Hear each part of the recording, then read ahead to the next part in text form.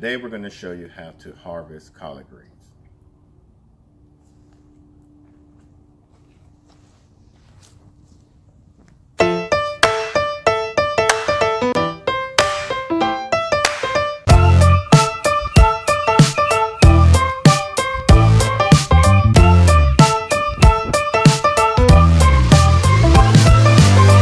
Welcome, my name is Sydney and this is the Naked Gardener channel. After watching this video, I hope you'll learn how to harvest your collard greens during and after the growing season. These are our Georgia collards that we have grown last year, and these were a big hit during our Thanksgiving and Christmas dinner. Later on the next video, I will show you how to cook what I made for our family during those holiday times. I'm going to show you how to pick these collard greens while they are during the growing season. During the growing seasons, you don't want to cut off all the stems on here. That way it continues helping the collard greens grow. What you want to do is you want to make sure you get some good, nice shears. You don't want to use any scissors. You want to use some good, nice, sharp shears. And you want to take off a few stems. If you come in here, I'll show you. You just want to take a few stems right here and there.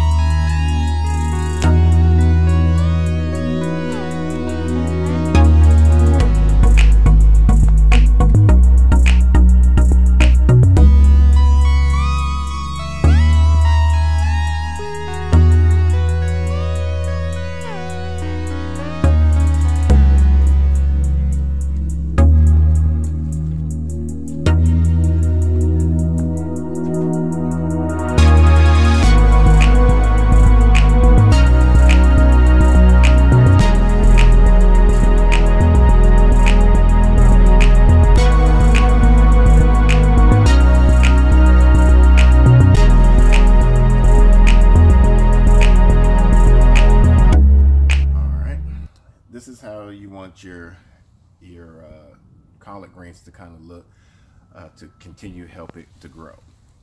And it's always good to pick these during the frost.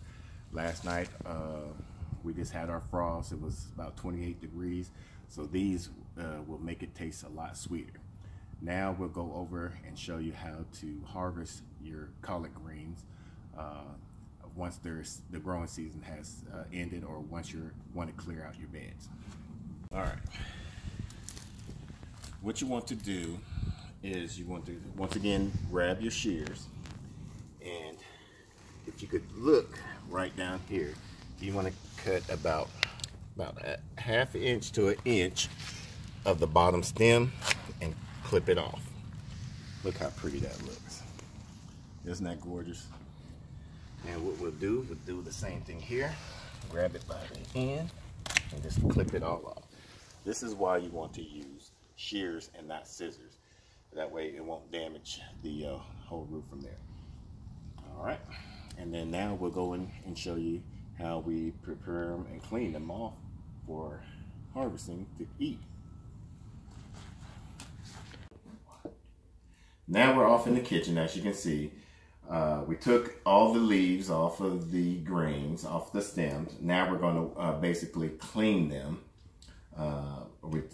What this wash will do, it will allow the dirt and any insect that's on it to be basically washed off.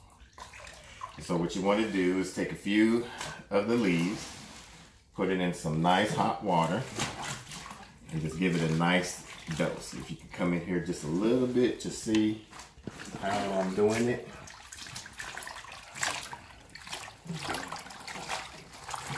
And what this would do is take any type of excessive dirt off of here, because you don't want to eat dirt when you're cooking these. And then you would just take these out.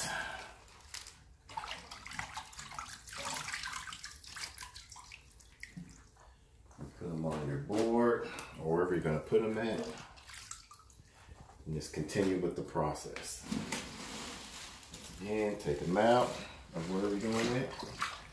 Give them some nice water.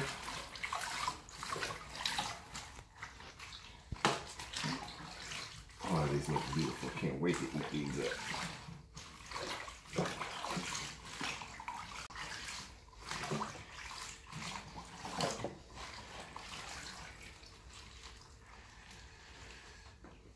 Growing up around the holidays, this was a favorite pastime.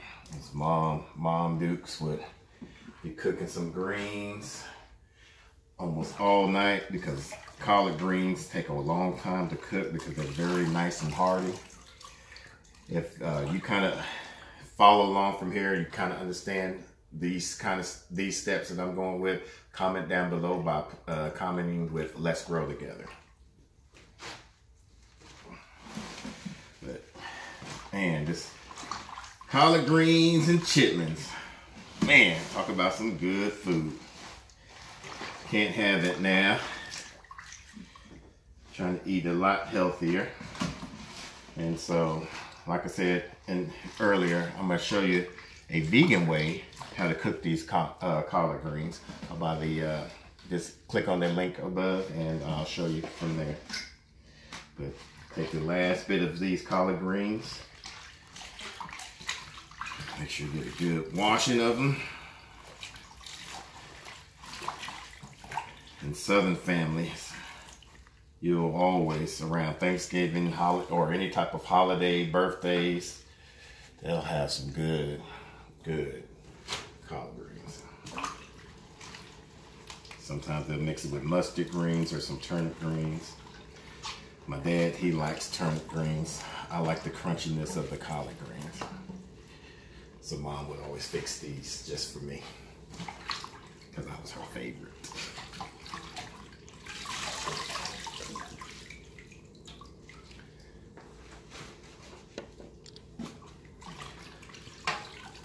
Right.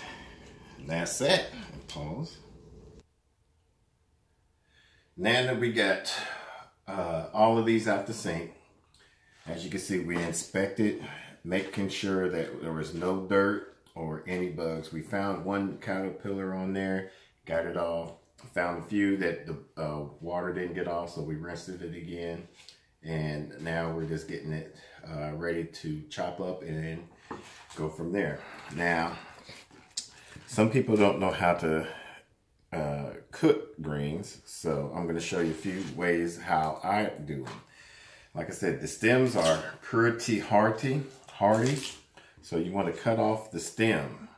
Now, you could throw it away, but since I do my own composting, I just basically put it in our little tabletop composter. And so, once again, you just take off where that meaty stem is. Meaty stem.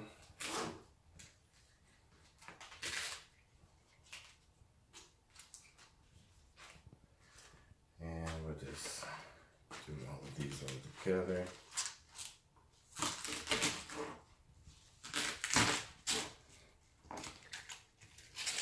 And then you get that nice rib out of there.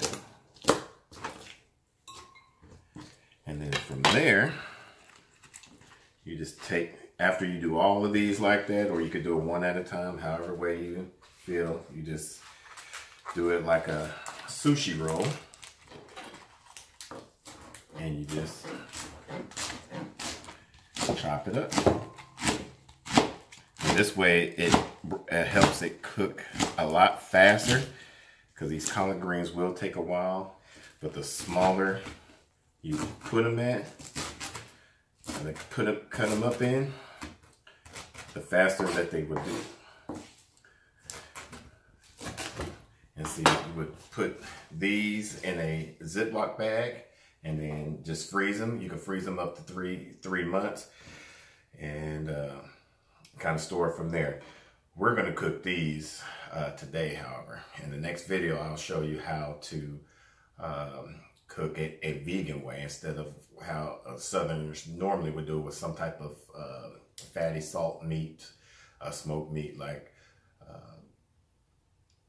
normally Southerners will what we do is we'll cook it either with a smoked turkey neck, ham hock, pigtails, something of that flavor, of that sort, because that will bring out the flavor of the meat and the vegetables, and the salt of the smoke of that meat, cured meat, will also add into the vegetables as well as the greens. But that's it for now. I hope you enjoyed this video. If so, like down at below of the video. We are going to put out more videos each week, and comment down below if you would like to learn more things out in the garden that we can harvest, cook, or do whatever.